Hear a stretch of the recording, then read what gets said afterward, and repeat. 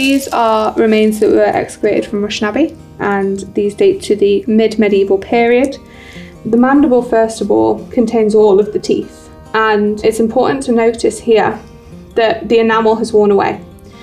And this is because the diet back then was much more coarse than it is today, and it contained much more grains, obviously no processed food, and it wore away teeth much more quicker. And we've done some dietary isotope analysis to look at what the people of the Abbey were eating. And what we found is that the diet was broadly based on grains and vegetation local to the environment, but also throughout the 1,000 years, there was a shift towards more consumption of fish. And this is consistent with the changes in diet and the formation of Christianity and the links to fasting days throughout the Christian calendar.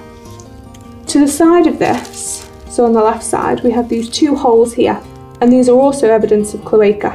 So this individual started with a carious lesion or a cavity at this area of their tooth.